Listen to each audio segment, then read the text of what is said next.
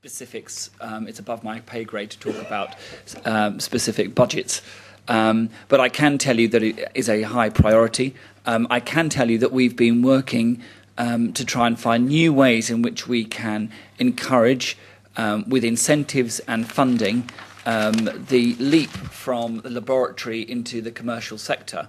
In particular, we set up a working group that I was closely involved in that aimed to replicate a series of venture clusters around every major university and research centre in the UK, so that you don't just have one or two beacons of excellence, but actually you have these incubators right the way across the UK as standard, because we, have George Osborne, for example, went to Silicon Valley, went to California, was incredibly impressed that all of the long-term sustainable jobs were coming out of SMEs, not large multinationals.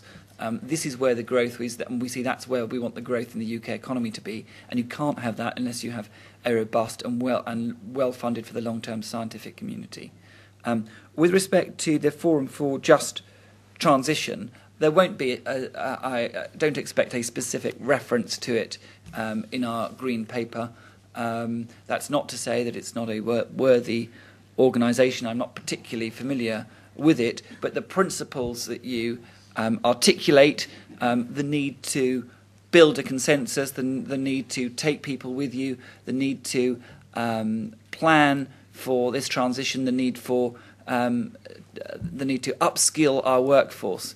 And when people talk about skills, and it wasn't a deliberate omission from I only had 20 minutes, but I could wrap it on skills for ages.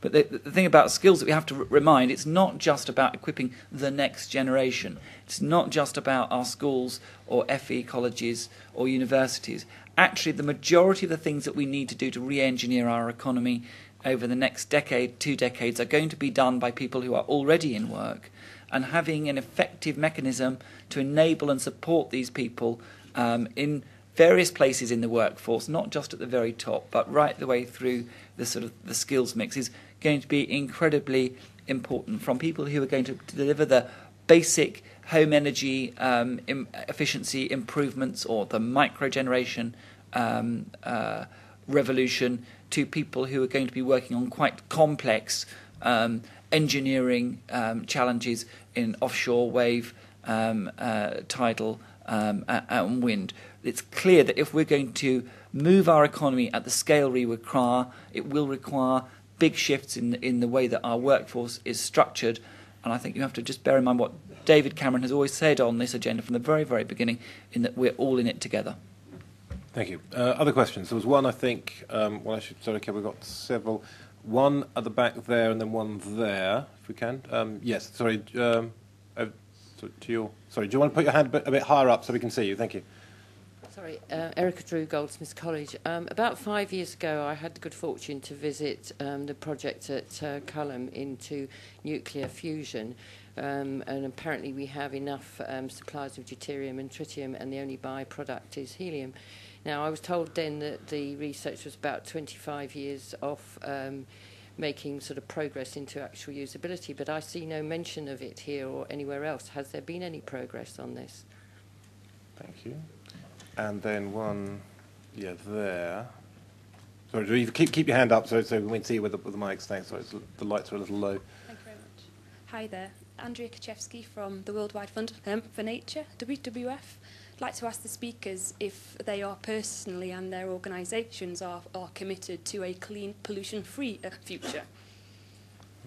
What future? Well, clean and pollution-free. And well, perhaps deal with nuclear fusion first. 25 years away, always has been, always will be, as the old joke goes. It's not true. No, at the moment we're looking at what are called Generation 3 reactors, and that's what we're looking at the moment. Generation 4 reactors include fusion, and there are projects looking at that and taking that forward. But they are certainly of that sort of distance away. Whether they'll always be, I don't know. But at the moment, they are not on the immediate horizon in the next 20 years. But there is a project on Gen 4. And is the HSE committed to clean, non-pollutable? Yes, it is.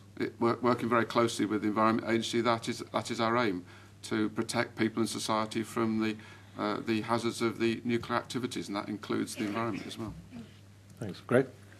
Yeah, on nuclear fusion, I mean, I take my cue from the experts, and like you would, I mean, I have a little bit of scepticism that there has always been this rolling horizon of when it will become available. But obviously, if it were to be available to use commercially and at scale, it would be a huge opportunity. But as someone who aspires to be in government next year and who is very focused on the delivery of a low-carbon electricity supply within a 20-year framework, clearly you have to focus on things which are a lot more deliverable near at hand. Are we committed to a clean, pollution-free environment? That's a great aspiration. I think it would be wrong to pretend that we're going to end pollution per se. I think so long as there are industrial processes, there's going to be some unwanted byproducts. It's how do you minimise that? How do you deal with that responsibly? I think what we do have, what I would say is even more important perhaps than that, and what we should be aiming for is for a resource-efficient economy where we don't deplete more of the Earth's resources